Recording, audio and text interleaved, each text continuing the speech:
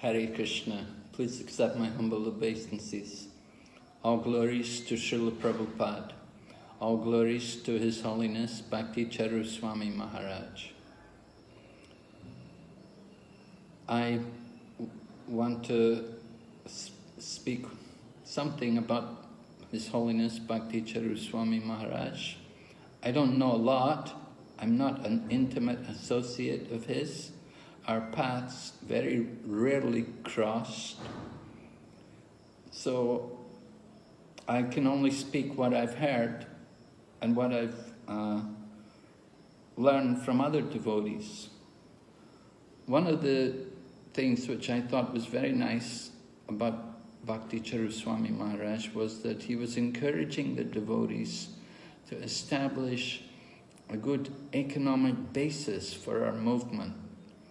He wanted to establish different businesses and industries, and if devotees had some skills or crafts, then he liked them to use it so that they could generate some income and help to support themselves and also help to support the movement, which is very important. Our movement, I joined the movement in 1971, and I remember so many years struggling to maintain the temples and collecting money whatever way we could on the streets, begging almost. So it's not very pleasant. Nowadays, of course, our movement is more congregationally based.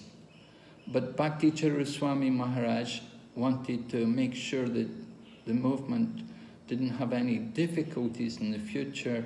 So he tried his best to establish and to encourage devotees to set up some businesses and to make some industry, in this way to help to support the movement, and also, very important, provide some opportunities for devotees to earn an income for themselves. Because especially devotees in the household or ashram, they have families to maintain, they need money to support themselves, and it's not very easy. And they don't like to work with people who are not devotees. And so it's very nice if we can have if we can have our own businesses and devotees can work together. So Bhakti Charu Swami Maharaj tried to do this. We see other traditions, other religions like Swami Narayans, they do this. Many of them are in the diamond business. And then also you've got the Jains. I know a lot of Jains, they're also in the diamond business. And that's one way, not a very pleasant way of making money, working with precious stones, but still, they did generate a lot of income. However, Bhakti Charu Swami Maharaj, he was a visionary.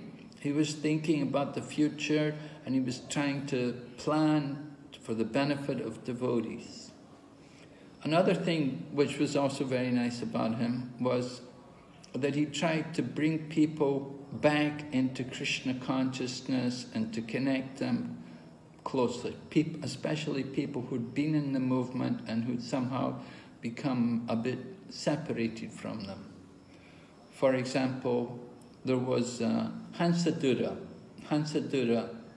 Prabhu, who he left the body recently, but Hansadura Prabhu he'd been a sannyasi, and he'd been a guru, and he had disciples, and he'd done quite a lot. In the early years, he was really a pioneer. He worked very hard in Germany and Europe and like that.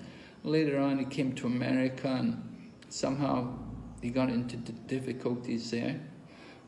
So he had to give up being a guru and being a GBC and everything.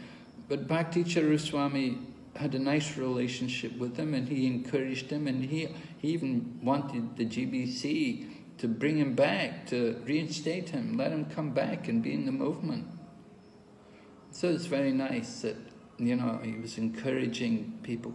And another thing he did was he met with Madhu Pandit Prabhu, who leads the Ritvik group, of course, in Bangalore. And of course, they're really successful, you know, he's really huge. He's famous all over the world probably for his Akshaya Patra program. So Bhakti Charu Swami had a meeting with Gopal Krishna Maharaj and Madhu Pandit. They met together and they tried to encourage Madhu Pandit, you know, come back, be with ISKCON, you know. Of course, maybe there's a long way to go before that actually happens, but this is all part of Bhakti Charu Swami's vision, you know, to try to keep people in ISKCON and bring people back to ISKCON who've gone away. He had that concern for the welfare of people. Bhakti Charu Swami has, of course, he had all the Vaishnava qualities. Initially he was a cook. He was cooking. He cooked for Prabhupada, and he liked to cook for devotees. He was wonderful in kirtan. He had such a melodious voice. When we hear him chant Jagannath Astikam or Radha Astikam, so wonderful. His pronunciation, so perfect and so melodious. Everyone's attracted to hear him sing and chant.